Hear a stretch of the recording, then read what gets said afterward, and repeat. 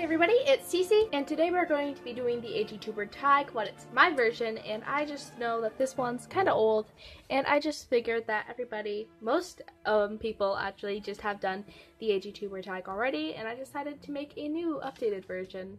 Link in description if I can find the original one, because maybe that one's more up your alley, and I've already posted one, so, you know, get the questions from there if you want.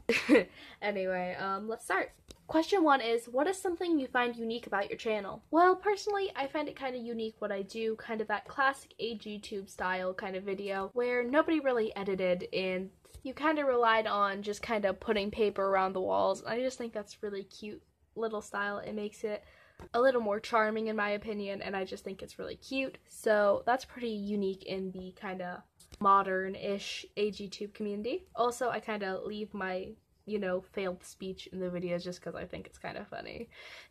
So I guess that could be counted as unique because I used to be such a perfectionist when I film videos. So it's a step to, you know, being a little more genuine on my channel.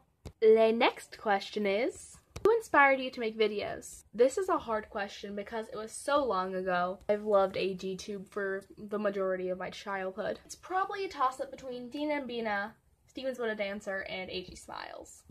Question number 3 is, what year did you find AG and how? I found it in 2012 or 2013, and I found it on a talk show, and I'm gonna eventually post my Draw My AG story, which I know I've been procrastinating, and I'm sorry. I just keep filming it for like 3 hours and then realizing I set the time lapse too fast, which is very, very frustrating because I can't do a voiceover then. I don't want to spoil too much, but we're doing a story about the historical characters on a talk show.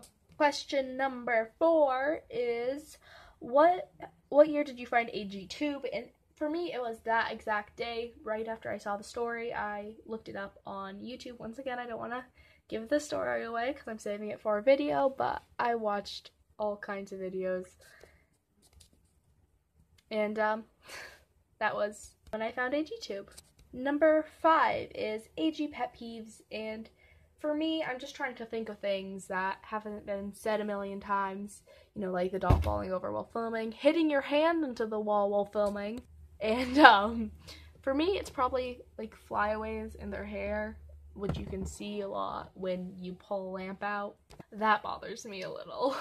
Number 6 is, what's a good experience / something amazing that's happened from your time on AGtube? These are kind of more things that happen on AGIG but are linked with AGtube for me because I've just been on AGIG more. But people I've watched and idolized since I was a child asking for links to my channel and liking my photography. That is so surreal and amazing, and that's definitely a good experience that's come from it. Question number 7 is, what is your dream doll / dream custom? I already have my dream doll, Girl of the Year, number 2013, not number 2013, 2013. Sage Copeland.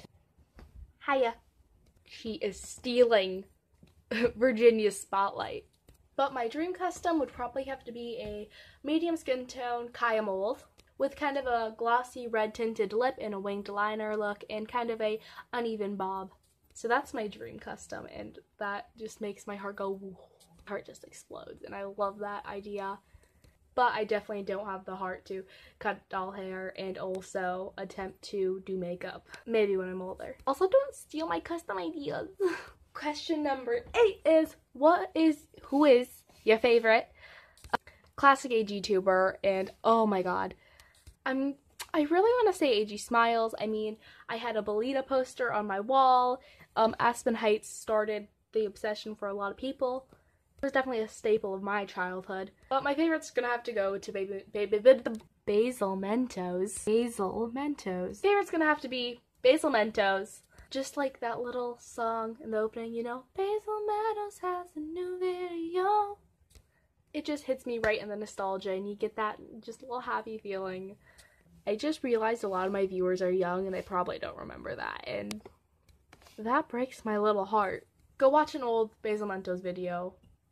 Next question is, what's your favorite Girl of the Year? And Sage. Isabel also holds a special place in my heart. I really love Luciana. Can't remember the Girl of the Year for this year. Oh yeah, like a Yeehaw Redhead Gal. I remember it now.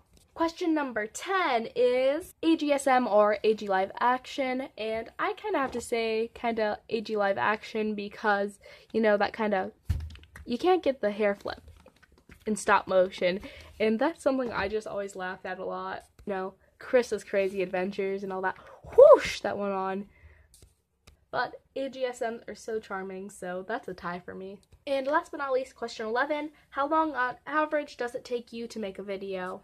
About an hour and a half to film, 10 to 30 minutes to edit, and a couple days, but around 3 hours or so to write a script. So even though I kind of go for a playful, crafty look with my videos, they actually take like a lot of effort. So all the questions will be in the description, and I tag AG Jitters and Pink Bubbles, and of course anybody who wants to do it. And if you do it, please tag me on Instagram or, you know, DM me, and I'll definitely watch it and like it and comment and all that, and I just love to see you do it. And while you're on my Instagram, why don't you drop a quick follow, wink wink. Anywho, thanks for watching, love y'all, bye. Y'all remember like 2012 YouTube when everybody stopped their videos with this?